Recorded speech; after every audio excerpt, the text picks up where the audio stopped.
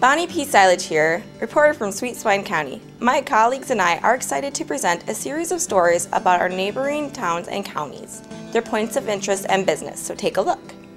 Located in Sabetha, Kansas, in Brown and Nemaha counties, the Sabetha Greenhouse has a long history in Sabetha, rooting back to the late 1800s.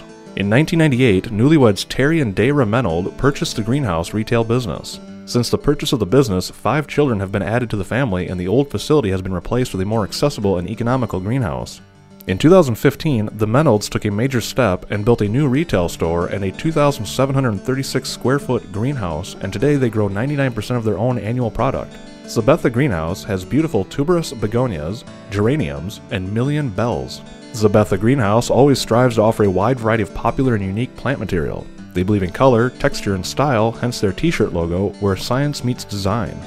Sabetha Greenhouse offers a custom potting service.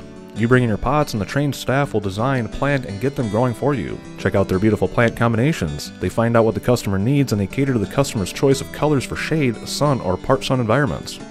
We choose mixes by Faryard and Berger. Dayra shared in a recent interview. It makes all the difference in growing quality plants. Ours is a true family business. All my kids help in the greenhouse during spring, filling pots and planting plugs.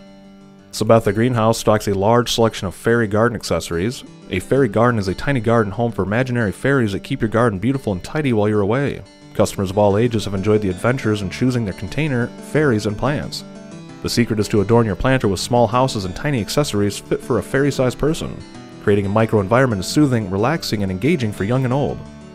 Sabetha Greenhouse features a large selection of vegetable plants, herbs, flowering annuals, hanging baskets, perennials, pottery, iron and home and garden accessories, and they carry 1,000 plus succulents in April.